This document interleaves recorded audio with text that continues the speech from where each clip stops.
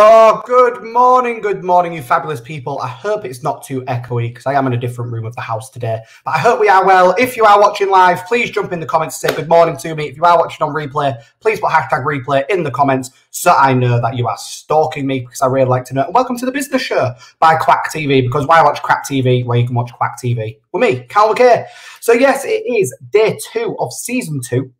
And what a fabulous lineup I've had this week and got this week. I've already had Paul Wilkinson on the show yesterday, and today I've got the one and only Jack Hickey, who is a #1 best-selling author on Amazon, newly best-selling author on Amazon. So this is going to be absolutely amazing. I can't wait to bring him on the show recently. I can't get my freaking words out. You know what I'm like on this bloody show, people. But yes, hope we are all well. Honestly, I love doing this show, and the reason why is because it gets me into a routine. Don't know if everyone else is the same or got the same premise in a morning, like if you have a certain thing you have to do. And I didn't realize when starting the show how good this was for getting me into a routine, and it really bettered my kind of business life.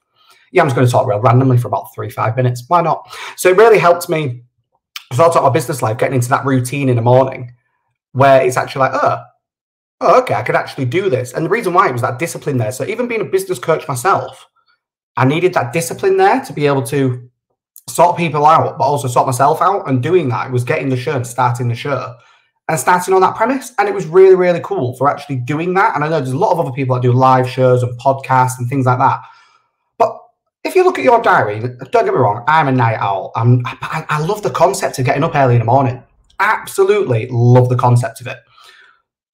Well, I do, unless I'm hungover. Then we don't really talk about that. But yes, I love getting up early in the morning, but I find it hard to do, which is why I absolutely love doing the show, because it's my first thing. So my thing, what I want to leave with you guys is kind of, if you want to get up earlier in the morning, is it me, or have you got to do it if you book something in for that time, like a client or a show or a meeting or whatever? If you book something in earlier in the morning, you will get up to do it, especially when you're self-employed or in business, because you really, really will. So yeah, so if you are jumping in live, please jump in the comments and say hello to me, say good morning before I bring on my guest very, very shortly, the one and only Mr. Jack Hickey, new author, best-selling author on dating and relationships. And I'm going to say there's probably a bit of sex in there too. I'm just presuming. I'm really just going to say it. We'll find out when I bring him on the show very shortly. But yes, if you are watching live, like I said, jump in the comments. And remember, you can watch every single one of my replays from season 1 on YouTube, which is up here. No, up that way. Switch sides now. There, which is at Quack Talks. And make sure you go and check all of them out, because it will be absolutely amazing to get a few more subscribers on there. I won't lie. One of the things I'm going to shamefully plug this morning is Quack Academy, which is my £10 business support group per month. I wouldn't normally do an advert in the middle of the show. However, it is going from strength to strength, and we've got our workshops booked up and everything like that. So our next workshop is LinkedIn profile optimization with the one and only Mr. Jay Unwin. If people don't know who Jay is, you've been living under a rock. Trust me, you want to know who Jay is, because he is absolutely bloody fabulous. So yes, so today's guest, who I'm about to bring on very, very shortly, is, I hope he's ready, because I'm about to bring him on, and I hope our internet connections are good, because we did have a couple of issues this morning, is the one and only Mr. Jack Hickey, who is a public relations and marketing expert, and he's going to show us the ropes on building attraction and how to be your best self. I should be able to read. He's bringing together over 15 years of experience in dating and research, and Jack's book will take you all the way from before you meet a woman to building attraction. And let's be honest, me talking to someone about attracting a woman is definitely going to be a very good conversation. Then closing the deal and even giving you game-changing advice on sex itself. This is going to be a barrel of laughs, because you've got a gay man talking about dating women. This is going to be fun. I really can't wait for it. So with no further ado, I'm about to bring on #1 best-selling author on Amazon, the one and only Mr. Jack Hickey. Good morning, kind sir. Good morning, Callum. How are you? I'm very well. How are you? I'm very good, thank you. At least it stopped raining. You know, we were scheduled for a lot of rain all week, so I'm pretty glad that stopped, to be honest. Yeah, so am I. So am I. So first of all, let's both hope that our internet holds up, because we had a couple of issues to begin with. So we'll probably power through. But Jack, just before we carry on, can you just tell us a bit about you and what you do? Of course I can. So I'm Jack Hickey. I've just written my first book, which is called Getting the Girl. It went to #1 on Amazon. It also went to #2 on Kindle, which is obviously the electronic version there, in numerous categories, right from psychological training to online dating. So I was quite fortunate that it ranked in lots of different categories. The book was sort of a culmination of having too much time on my hands during lockdown and actually sort of pulling together lots of things that I've discovered over the years and sort of putting it all together in one place. And it was really enjoyable writing, and most people that have read it obviously really enjoyed it. So I've been really happy with it. And in the day job, I do public relations and marketing for sort of large corporate clients, your Red Bulls, your Cadburys, your Skies, the BBC, those sort of people. So it was sort of taking the skills I use on a day-to-day basis, sort of representing the best version of yourself from a company standpoint to a personal standpoint, because at the end of the day, as you know, you are your own personal brand.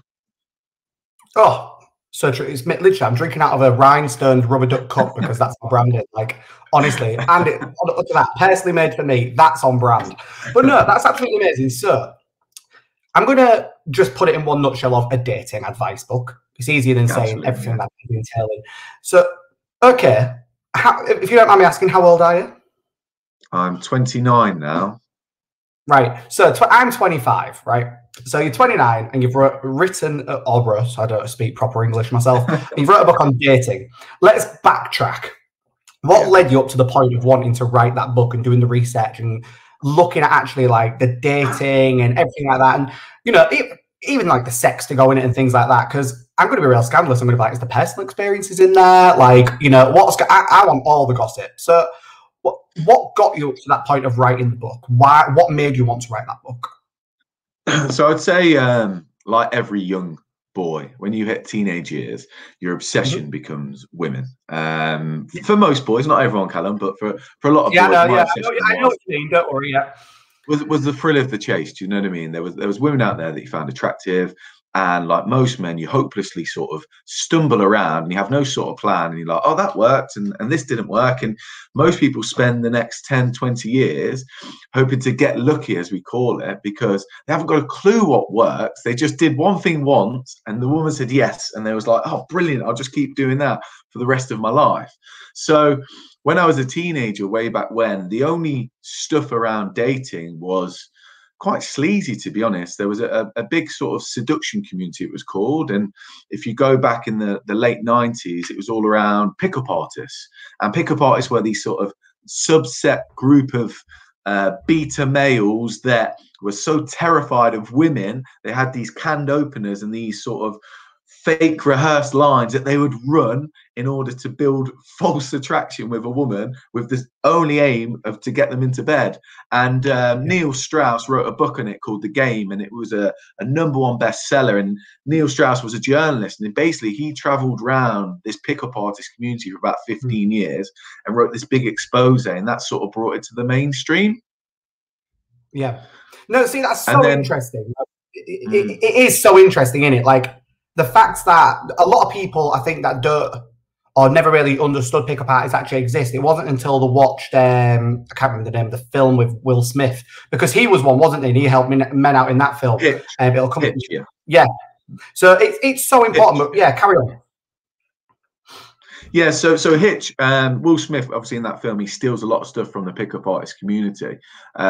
In fact, one of the pickup approaches where he gives the lady a phone and he calls the phone, that was going around sort of the late 90s as a way to sort of introduce yourself to a woman, you know, take 2 phones on a night out, get your friend to give a phone to a woman, ring it. Oh my God, what an amazing way to start a conversation.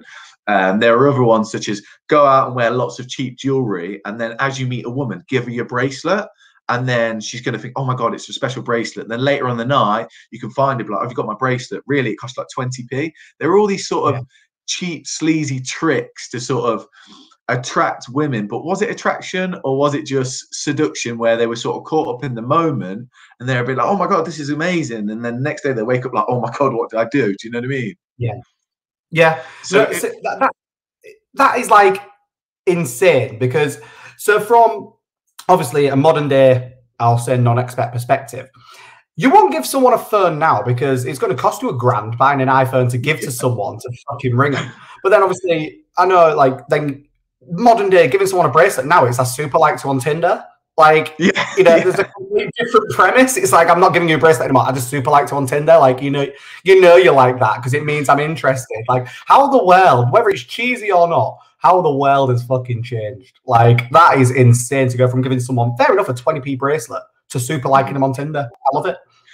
Yeah, and there's a whole section, a whole chapter on the book on social media, and it comes just after first impressions, because all social media is, whether it's a dating app, whether it's Instagram, whether it's Facebook, it's a platform in which you make a first impression, and it is just a first impression. And a lot of people get caught up where they run game or what they think is the courtship process through DMs or through Tinder, and then they meet them in real life and they realize, oh my God, you're incredibly boring. I've wasted all this time. You know, all that is to get to meet them in person. Some people think, you know, I've got these 10 pictures on Instagram. All these people have like 10 pictures now. I don't know what it is. It's like they've all read the same blogs, you know, have just 10 pictures on Instagram, your best 10 pictures. And then you meet the person, you're like, well, you look nothing like that. And you're incredibly boring. And you don't have anything to say. And what a waste of time this is. So social media is just a first impression, and that's all it is. And people need to realize that social media isn't real. And I say that a lot in the book. It is just marketing. It is just a promotion website. Here I am. This is my pitch. But guess what? You've got to come and meet me and find out a bit more about me. So, yeah, it didn't even exist in the pickup artist industry. None of the Tinder existed. Bumble didn't exist. Plenty of Fish might have existed, but I don't know if anyone uses that. So, fucking hell, that existed. Dinosaurs, that fucking thing. But no, so obviously, I ask everyone that comes on the show, as you know, to give me a little bit about themselves, a bit of a backstory, something I might not find out about them. You went to a Catholic school. So, I did go to a Catholic school. Yeah, you went to a Catholic school. So obviously, I'm going to stereotype, I won't lie. Obviously, now you'd expect people in this Catholic school to possibly not end up writing a book about sex and dating. Like, you won't really expect that. So how... You say that, though. Go on. Yeah, but Jesus said, love everyone, Callum, and that's all I'm trying to do. Just love everyone. Do you know what I mean? Think about that. Yeah, that is very, very true. But no, because obviously you've had quite a bit of stories, you know, like the polo story. What's the polo story with a girl where she was playing polo? Got swimming goggles? Yeah. Yes. So when I was about 15, 16, I was talking to a girl. No, it must have been younger than that. It was on the MSN days when you spoke to someone on MSN. Wow. So you didn't even know where they were from. You got their ad, you were talking to them. I was talking to this girl, and we were getting on a little bit, and we had webcams back then, but it was like really grainy. Do you know what I mean? And anyway, she was like, well, on Saturday, I've got like a polo competition if you want to come and watch. And I was thinking, this is cool. Yeah, this sounds cool, like a nice little first day. So I was thinking I'll do something nice, like I'll bring her like a gift. So I turned up with swimming goggles, thinking she meant water polo, and there she was on a horse. So it's safe to say she didn't need the goggles, and she didn't see me again either. But yeah, but no, this is what makes it perfect, because like it's like a young romantic at heart, like an older romantic at heart. You know what I mean? Even at such a young age, it's like, yeah, I'll bring you something, fucking swimming goggles. Like, yeah, I'll bring you that. We'll go with it. We'll go with it. But no, so the book's obviously now published. It's now written, printed, everything like that. Yeah. So what got you to the point of writing the book? When did you actually go, I'm going to write about this stuff? I think probably approaching 30 gives you that sort of milestone, gave me a bit of time to reflect and think. You know, I was a teacher for many years and I very much enjoyed that. And I was thinking, how can I sort of combine everything I've done or learned in the last 30 years and sort of turn that into something that can be used by other people? So I thought, well, take the teaching bit. I can teach people stuff. I know that. I can explain complex issues. Research, I can do that. You know, I had a first-class degree. I had no marketing, no public relations. I worked in talking to people and trying to convince people of different things. So how can I sort of bring all that together? And then I thought, what's the one thing people think I'm quite good at, or what they ask me? No one asked me to change a light bulb, Callum. No one ever says, Jack, come round, like, my washing machine's broke. I never get those calls, but I do get the call like, right, there's this girl I like, and I don't know what to do. And I'm like, okay, well, ignore her for a little bit for starters, because you like her a bit too much and you need to pull back. And they'll be like, what? No, she spoke to me today. I'm like, great, well done. Like, act like you've been here before. Do you know what I mean? Calm down.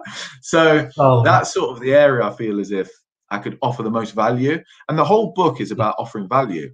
And that's why before it says, you know, attracting women, it says you must change your life and change your life for the better. Because 40 years ago, and this is thing I think men struggle to get their head around, 40 years ago, my dad's day and my granddad's day, if you found a woman attractive, you'd walk into the shop, you'd say, you look really nice, can I take you out on a date? She'd probably say yes, because it wasn't something that happened often.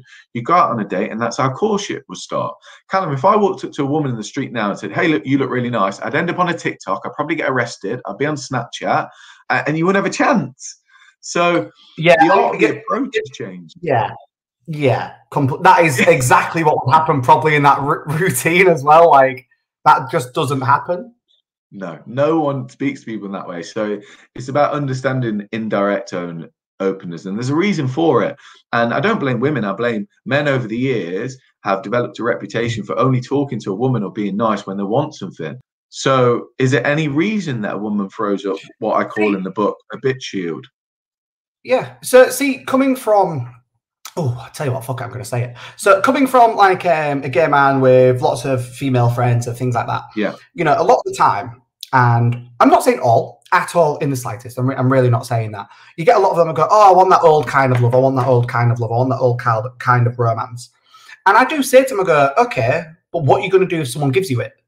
They go, what? I'm like, if someone comes up to you, like you just said, like old-fashioned courtship, comes up to you and says, I want to take you out on a date, like, you think they're weird because you want to, like you said earlier, you want to check them out on social media first. You don't know who they are. You know, you want to go, oh my God, you want to, on Tinder or whatever, see if the closest to you, first thing you're going to do, oh, they're on Tinder. No, they're just a player trying to find everyone. If someone does that because you've not had it as your natural culture, you're probably going to be a bit freaked out by it. Like, you kind of go, oh, I want this old-fashioned love, but I want to be able to do the modern day, you know, credential check. Like, I want to make sure I can check you out everywhere and make sure that you're actually legit. Whereas the saying the one that all type of love from a friend's point of view, you know, I have actually said this to friends. I'm like, you're saying that, but when you have got the option of getting it, you don't know what to do with it. And that's the bit you need to understand. If you want that old kind of love, you've got to work with that old kind of love. And that's just me as friendship advice to friends. And it was in particular two friends that said it at the same time. Because one said, she went, oh yeah, I completely agree with you. And I went, that's great. I can tell you now, you're not going to do it because you are insistent on giving everyone a background check.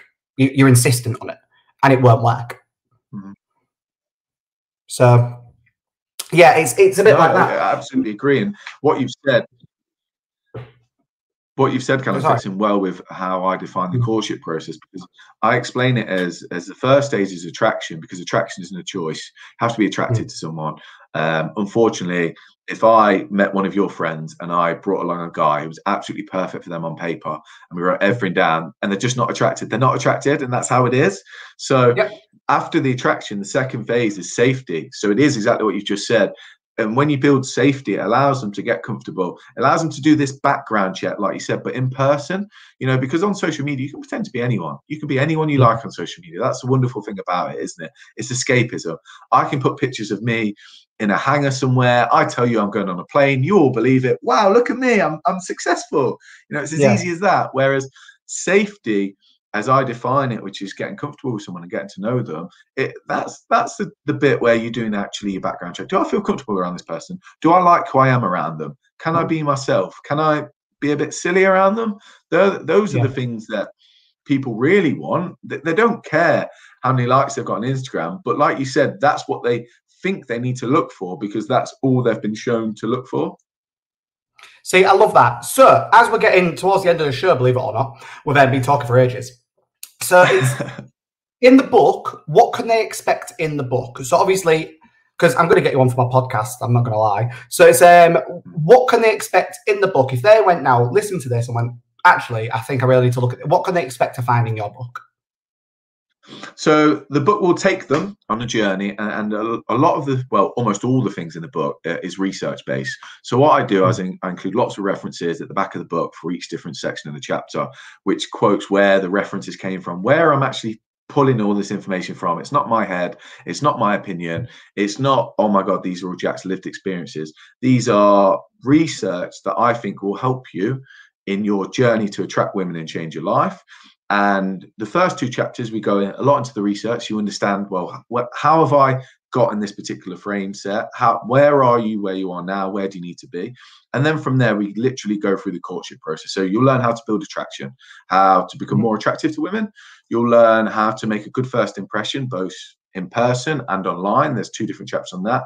You'll learn how to build safety with a woman to make her feel comfortable around you. You'll learn how to close the deal, and closing the deal depends on whether you want a relationship or you want to have sex. There's a chapter on sex there. So that goes for all the different kinds of sex, all the different types of female orgasm. One of the bits I'm most happy about are my diagrams. This is a diagram of the clip that many men need. So, you know, that by itself. Right, okay. It's good, isn't it? Yeah. So there's lots of stuff in the book that will help you. And then afterwards, we talk about relationships. And the most important thing is the last chapter, which basically says it's a numbers game. And what I mean by that is it's about racking up your numbers, but you are going to fail. And you've got to keep trying and keep plugging away. Yeah. If you talk about Tinder, for example, I think the percentage of men that get a like was something like 0.1. So, or 1%. So less than 1 in 100 swipes do you actually match someone. Whereas in real life, it's much higher. So if you're only going to limit yourself to being a stud on a social media app, you're really reducing your chances. And you are going to get shot down. It happens. It happens to me. It probably happens to you, Callum. It happens to all of us. You can't be everyone's cup of tea. But what you can do is how you deal with rejection. And you take it personally, or you say, you know what, she's probably having a really bad day. I wish her the best of luck. Oh, she looks nice. Let's go have a conversation with her instead. And that's the book.